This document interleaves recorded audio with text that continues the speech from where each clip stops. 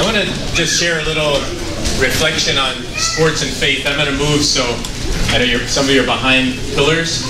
And then at the end, it'll be a fairly short talk, and then we'll do just some announcements before we head out. And feel free, there's still some pizza. If you want to get some more pizza before we go, please do that. So let's pray in the name of the Father, the Son, and the Holy Spirit. Amen. Lord, we thank you and praise you for this evening. We thank you for every single person in this room, for the gift of life, for the parents choosing life. We ask you to fill us with your Holy Spirit. Help us to know that we need you, that we need to tether ourselves to you, to bring us out of the darkness into the light. We thank you for the gift of sports as well, that it may be a medium used to grow closer to you. We ask all this through Christ our Lord. Amen. In the name of the Father, the Son, and the Holy Spirit. Amen. So most of you know my story, so I'm not going to go into my story. But I want to share just a few reflections on why we're doing these camps. They started, I think Mike Sweeney started the Mike Sweeney Catholic Baseball Camp about 7 years ago in Kansas City and Seattle, where he used to play. And I had met him at a retreat for the Catholic Athletes for Christ. So this is the group who organizes all of the priests in Major League Baseball. So they're the group that connected me with the Chicago Cubs to become their chaplain. And so Mike was telling me about this camp, and I thought, I've got to experience this. So I went out to Seattle about 5 years ago, and as I experienced it, I thought, this is amazing. And as Mike's slogan says, we tell the greatest story ever told, the story of Jesus Christ, through the greatest game ever played, baseball. Now I know there's other sports, and you may like other sports better than baseball, but you know, as you know, we've expanded these camps to soccer and football, and hopefully we're going to expand to baseball and volleyball and maybe even fine arts, so that we can reach kids, you know, who like different things. But what I found in these camps, you know, this will be our 4th camp for baseball. What I found is sports is a vehicle in which we can touch the hearts of young people, that we can plant seeds for Jesus Christ. As Father Mark said so well at the homily today, you know, yes, our goal is that you're going to become better baseball players by the end of the week, and you're going to have great instruction. You're going to have some Major League ball players here. You're going to have some college and high school coaches and players. So the instruction is going to be first class. But you're also hopefully going to grow closer to Jesus Christ. Our goal as a team is that you're going to come to know Him through us and through one another. And I've learned so much through sports. That's what I want to share with you tonight. You know, I got to play at a fairly high level at Division I baseball. And I remember in 1989, so that was my junior year in college, and we were loaded with talent. We were nationally ranked #1 in the United States, and we had like a few first-round draft picks on the team. When it came to the regional tournament to go to the College World Series, we were upset by North Carolina, a team that didn't have the talent that we had, but they played better as a team. And we were devastated. After that tournament, they had the Major League draft, and we had 8 guys get drafted. It was a whole starting lineup, actually, except me. And I was devastated because I thought I should have been drafted. But God always has His plan. So the next year, I'm the only returning starter. A lot of guys who hadn't had much playing time had the opportunity to start the next year. We were not even ranked in the top 25 in the nation. We weren't even ranked in the top 5 or 6 in the conference. But we came together as a team, and we had a common goal of making it to the College World Series. We were less talented, but more united. And it was that year that we made it to the College World Series, much to the surprise of everybody, including ourselves. And I learned so much that year that that's what we're called to as Catholic Christians. What the evil one wants to do is to divide and conquer and make us think that we're all alone and to act as individuals.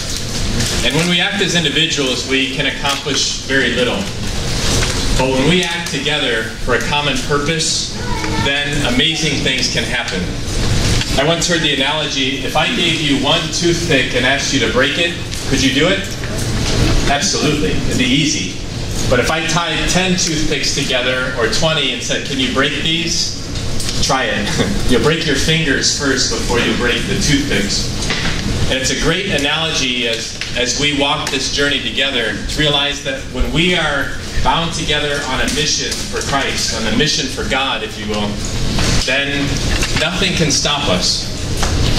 The team that we have that puts on this Catholic baseball camp, we have about 12 people. We've been doing this now for 4 years, and we've become a family. We don't really need to meet monthly to plan this now because it's just become part of what we do. But we get together because we enjoy being together, and we're strengthened as Catholic Christians. And if you think about what Jesus did with his apostles, you know, he sent them out 2 by 2, and then did he just leave them out there on their own? No, they would do their mission, and they would come back together, and they would share their stories, and they would strengthen and encourage one another. And then they'd have the strength to go back out and do it again. And so that's what we try to do here, is to build a community of faith so that you know that you're not alone. And not just for the children too, but for the parents as well. As was said at Mass, Bishop said, this is a camp about marriage and family. And so while the kids are on the field in the morning, we're going to have a little retreat right in here for the parents, anyone who wants to attend. And different members of our team will be giving talks, and there'll be time for sharing for the parents as well. And we've done that the last couple years, and we found that parents really enjoy it. And it's an opportunity to share maybe some struggles that you have and to realize that you're not alone, that we're walking this journey together, and with that strength we can get through anything. And so I want to invite any of the parents, you're welcome at each of the Masses each morning. We're going to begin at 8 a.m. and then follow that up with the retreat for the parents from 9 to 11 here. And while you're doing that, the players will be out on the field. They'll have warm-ups, and then they'll have an opportunity to do some drill work in the morning. And then in the games, there's going to be time. In the afternoon, there's going to be time for games. Lunch will be here in this cafeteria each day, and we've ordered extra lunches. We hope that we can feed whoever's able to be here. Of course, we're going to feed the young people first, but if there's extra food, you're more than welcome to partake as well. So in sports, I learned the importance of teamwork.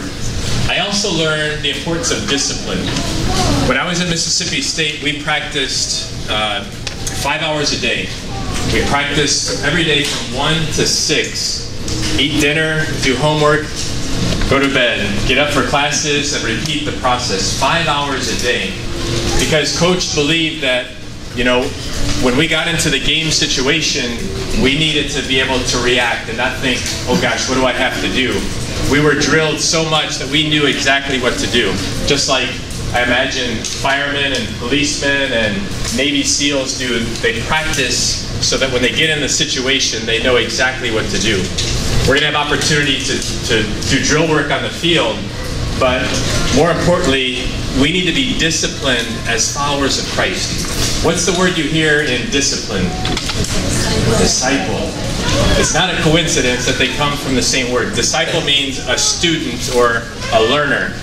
And so we're here as students. We're going to learn the game of baseball, but we're also going to learn what does it mean to be a follower of Christ. And I know as a follower of Christ and as a priest, I need to be disciplined. And so I get up in the morning and do an hour of prayer. This is what I choose to do, because I know the most important relationship I have in my life is with Jesus Christ. And I don't give Jesus whatever time I have left over.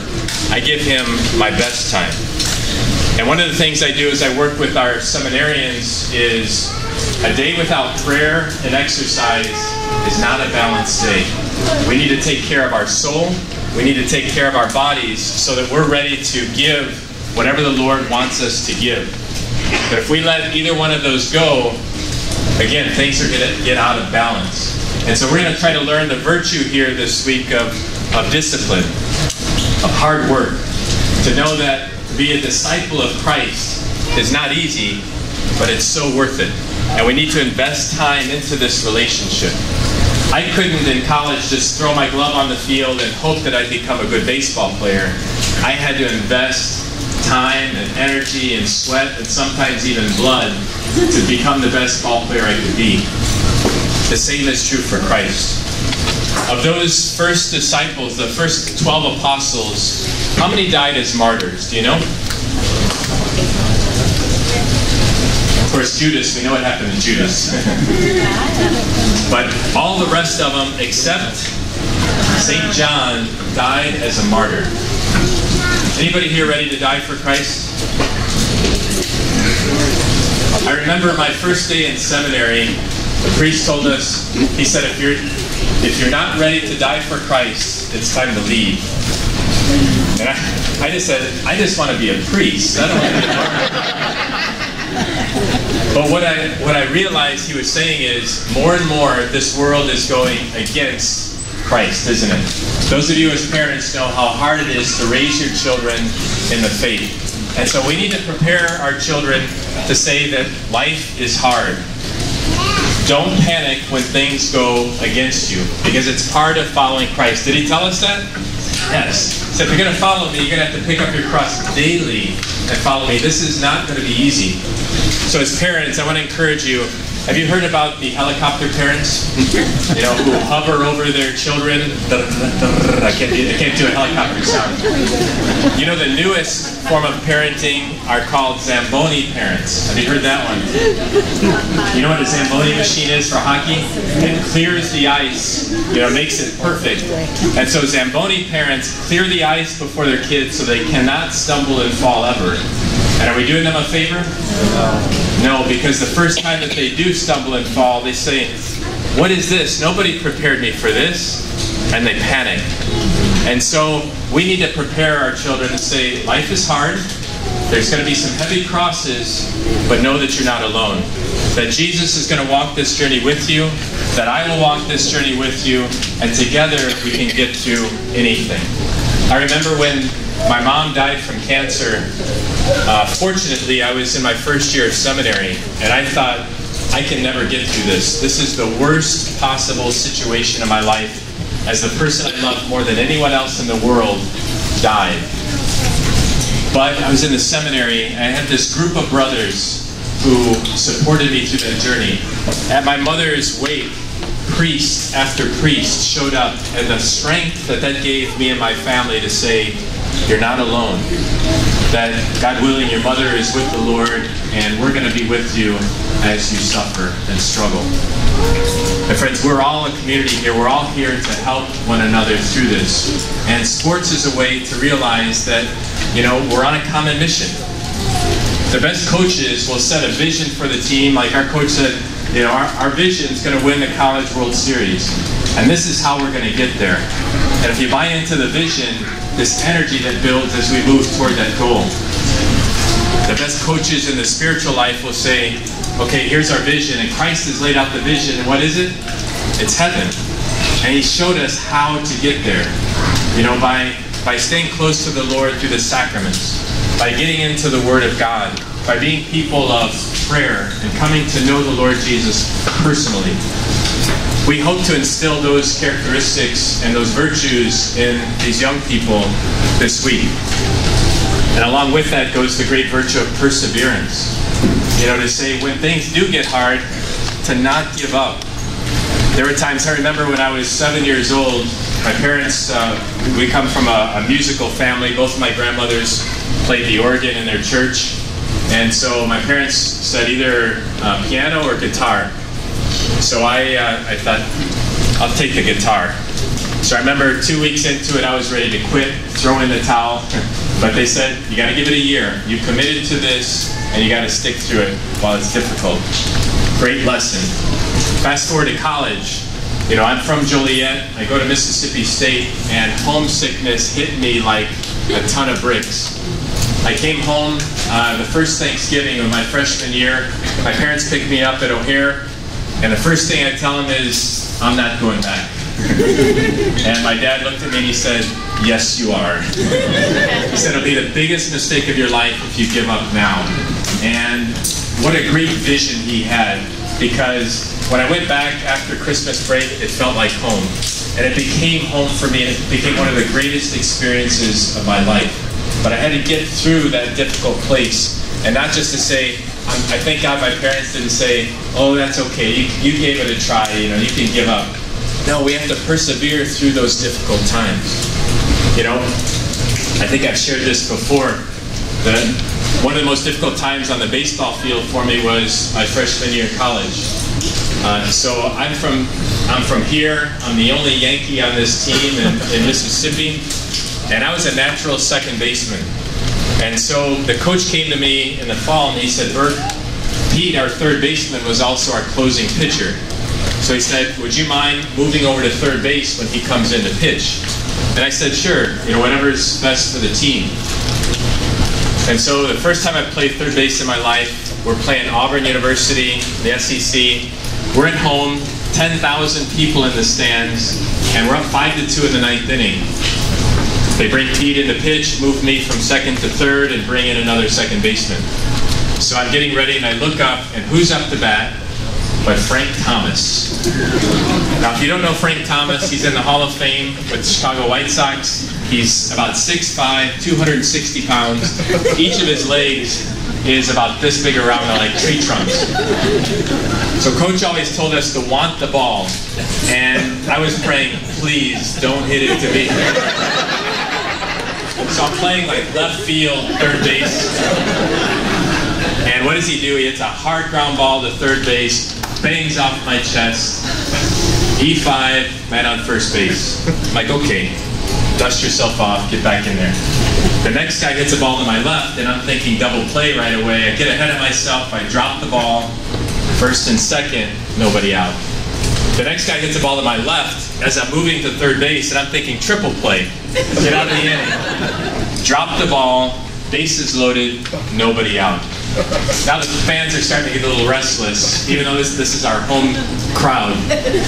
Well, to make a long story short, all three guys come around to score. They tie the game 5-5. We finally get out of the inning, and I'm running to the third base dugout, which is right over there, but it felt like 30 miles away. And as I was running, I heard one voice out of this crowd say, we had to go all the way to Illinois to get this guy?